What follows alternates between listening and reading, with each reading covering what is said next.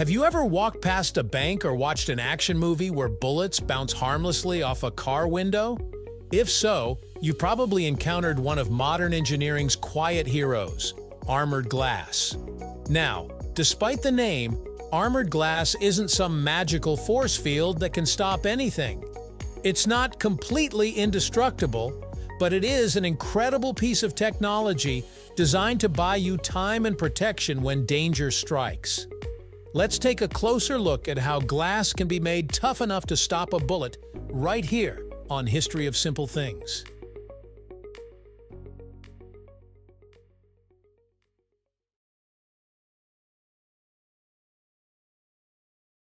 Glass is naturally brittle. Drop a drinking glass and it shatters. It has high compressive strength but low tensile strength, meaning it can't handle stretching or bending. Armored glass overcomes this by combining glass with layers of other materials, making it far more resilient. The process starts with sheets of ordinary glass, but not the kind you'd find in your window at home. These are typically thick, optically clear sheets manufactured to strict quality standards. The surface must be flawless, no scratches, air bubbles, or distortions, because even the tiniest imperfection can compromise the glass's strength. Next comes the star player in this transformation, polycarbonate. Polycarbonate is a tough, transparent plastic. Think of it as glass's flexible, unbreakable cousin. It doesn't shatter the way glass does, and it's capable of absorbing a huge amount of energy. When layered between sheets of glass, it acts like a shock absorber, distributing the force of an impact and preventing penetration.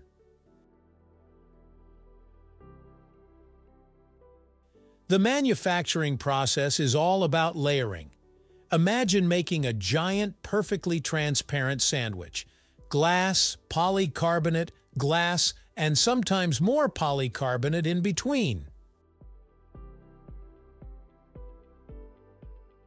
Once the layers are cut to the exact same dimensions, they're carefully cleaned to remove even the smallest speck of dust. Why? Because a single grain of dirt between layers can cause a weak point or create a visible blemish in the finished product.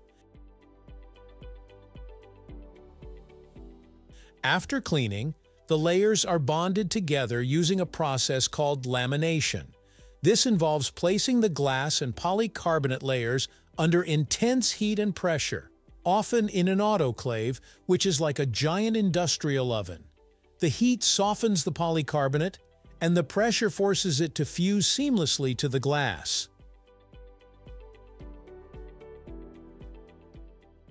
During lamination, a special adhesive layer, often made from PVB, polyvinyl butyryl, or SGP, Century Glass Plus, is applied between the sheets. This adhesive plays a crucial role. It keeps the layers firmly bonded, prevents shards from flying if the glass is hit, and adds flexibility to absorb more impact. Armored glass slows bullets, spreads the force, and traps them. The outer layer cracks, the polycarbonate absorbs impact, and most energy is gone before reaching the back. It breaks but doesn't shatter, held in a spiderweb of cracks for visibility and time. After lamination, each piece of armored glass goes through rigorous testing. Manufacturers fire real bullets at sample panes to make sure they meet the required protection level. This isn't just for show, it's to verify that every detail of the production process, from the quality of the materials to the precision of the lamination, is perfect. Armored glass comes with ratings from organizations like the National Institute of Justice, NIJ, or Underwriters Laboratories, UL, indicating the level of protection. For example, a UL Level 3 rating means it can withstand multiple shots from a .44 Magnum handgun, while Level 8 can stop several rounds from an assault rifle. Interestingly, armored glass isn't just for security. The same principles are used in safety glass for cars, where laminated glass keeps windshields from shattering in a crash. Airplane windows use multiple layers to withstand pressure differences at high altitudes. But there's a trade-off. The more protection you want, the thicker and heavier the glass gets, and the harder it is to see through. That's why engineers are constantly searching for ways to make armored glass lighter and clearer without sacrificing strength.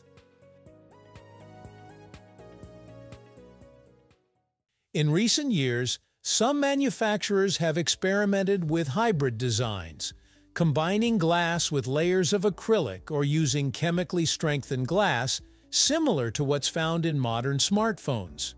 These innovations make it possible to have thinner, lighter panels that still offer impressive stopping power.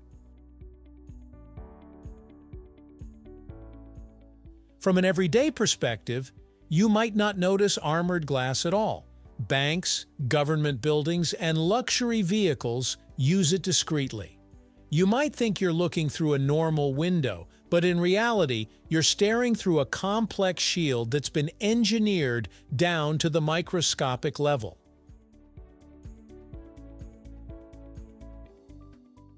The production process is painstaking. Each sheet must be flawless, each layer aligned with microscopic precision, and each bond completely free of imperfections.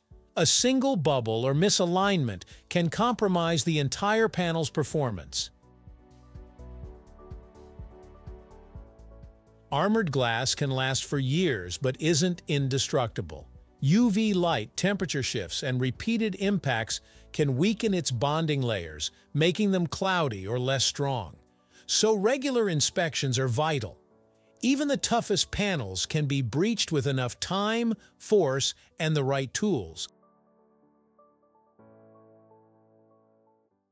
So the next time you're in a bank, a jewelry store, or even a fancy car showroom, take a moment to appreciate the quiet, clear barrier between you and the outside world. That smooth, polished surface hides a complex structure of glass, plastic, adhesives, and engineering ingenuity, all designed to keep you safe when seconds matter most. Thank you for watching. If you have suggestions for our next video, feel free to share them in the comments below.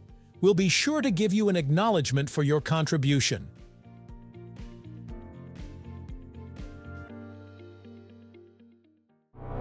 Thank you for joining us on this journey through the history of simple things. Don't forget to like, subscribe, and stay tuned for more stories woven through the smallest details.